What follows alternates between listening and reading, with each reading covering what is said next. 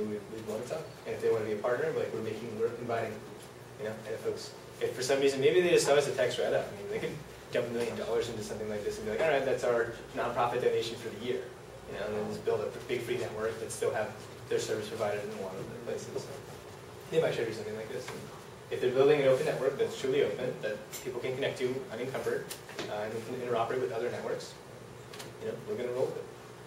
But by and large, we're encouraging folks to share their connectivity if they're already getting their internet from a friendly ISP. So some of the friendly ISPs, there's about 5 ISPs in the East Bay that allow for sharing signal in their terms of service. Sonic.net is the biggest one, and LMI is a Sonic reseller, HughesNet. We're also talking with Monkey Brains, which has some nodes out in the East Bay.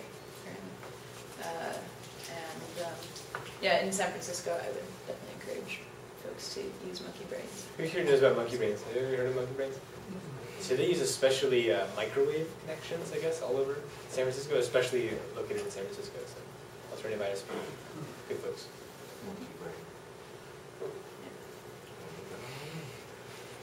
Do you have a business card? I do. She is one. We got a couple stickers. I noticed. I didn't know if those were stickers or business cards. They're sort of both. We just go by URL. Do we have any other questions for them?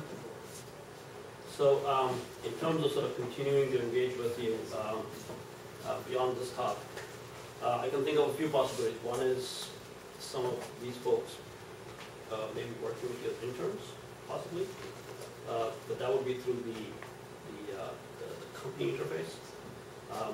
Or the other would be to work with the other side of it as just members, where we could actually still make that a 4-credit type course. It would be like on a project basis type thing. So those kinds of things you are ready for, or is that further down the road, or can you give an idea of that? Good question. We can bring it up in our next meeting about internships. I guess we hadn't talked about it, Yeah. but there's definitely possibilities around there, especially to work something through the campus, so that's the way to do that.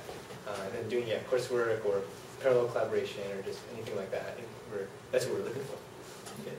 So if you're interested in that, let me know, and then I'll keep up with them, and then we'll figure out if it works out for next semester. We can definitely do that.